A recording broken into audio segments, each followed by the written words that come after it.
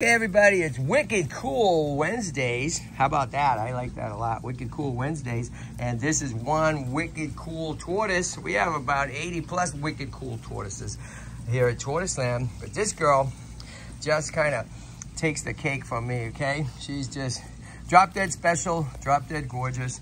And so on our little cicadas. And somewhere in here is our little guy. Oh, right there. Here's our little Greek tortoise baby. Hi, buddy. These guys are growing up, okay? Hey, but look at these guys, okay? Everybody's hiding out from the sun. It's pretty warm out. And you got to make sure all your tortoises stay out of the sun, okay? Because it's hot already, and your tortoises can asphyxiate, overheat really fast because they're cold-blooded. They can't regulate their body. So this is about PHYLLIS, okay? PHYLLIS is about a 5-year-old desert tortoise, came to us a couple months ago, okay? She was from an elderly couple, and they couldn't take care of her anymore, and they would let her roam their backyard, okay?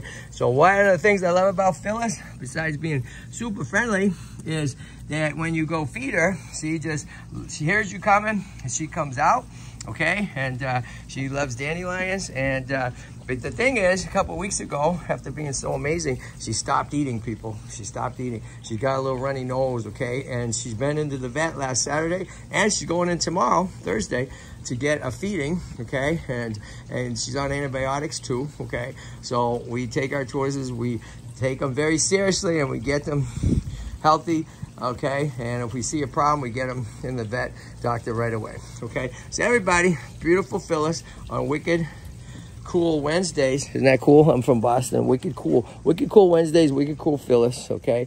And she's the tortoise of the day. Mwah. Pretty cool. All right, Wicked Cool PHYLLIS.